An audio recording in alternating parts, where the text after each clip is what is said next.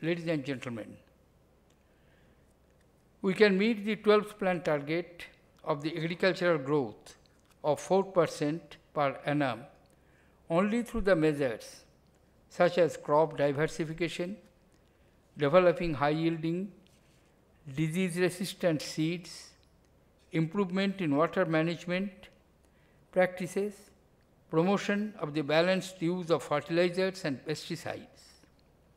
Further, better and increased use of the satellite communication for weather forecasting and effective information dissemination mechanism to the farming community should help in preventing the crop failure.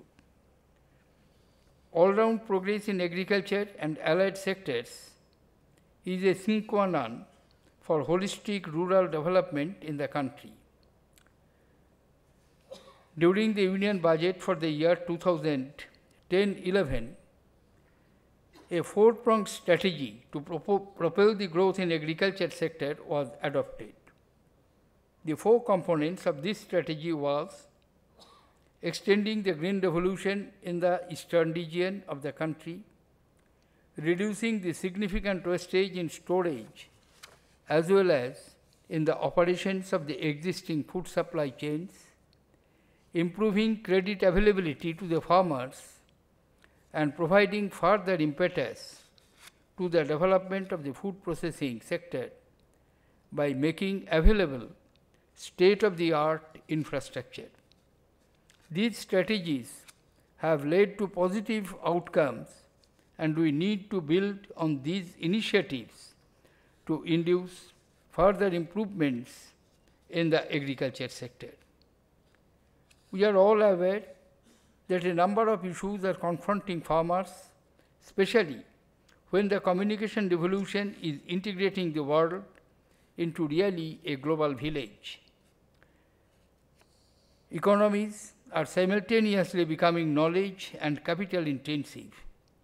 Our farmers have to quickly adapt in order to cope with the changing times. They have to upscale from engaging in agriculture for subsistence to taking up agriculture as a commercial venture.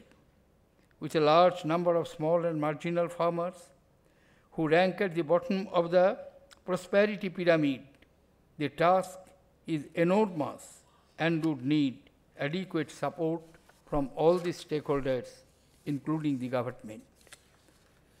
Government would simultaneously need to focus on creation of employment opportunities in other sectors to provide income diversification to rural families who today are dependent for their livelihood solely on unviable land holdings. Economies of scale through aggregation of the products can be catalyzed through creation of additional on-farm and non-farm employment opportunities in rural areas.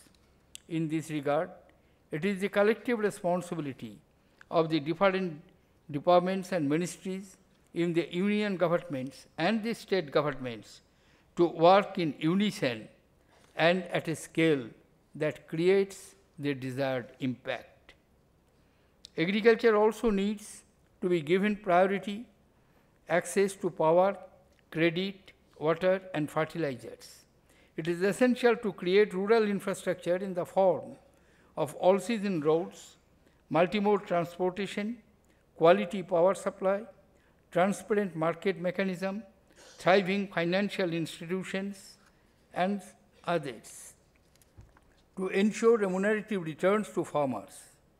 We also need to set up farmer interest groups that link farmers to the markets, reduce information asymmetry, and make available both information and effective choice to farmers for supply of inputs and sale of products.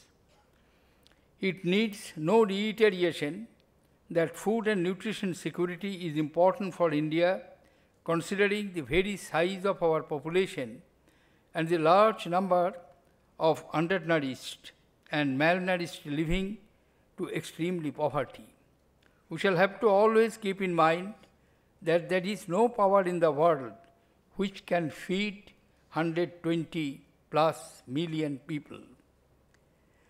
Increased food production would not only give a boost to our efforts for improving access to food for all, but would also positively impact household level food availability.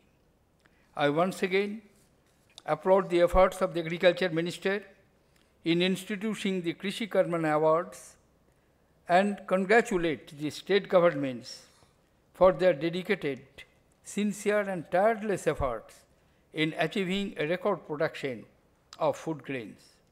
I am confident that these initiatives will make all stakeholders work even more closely towards realizing the twin objective of higher agricultural productivity, more sustained and durable economic growth. I once again congratulate you and wish you all success in your endeavors. Thank you, ladies and gentlemen. Jai Hind.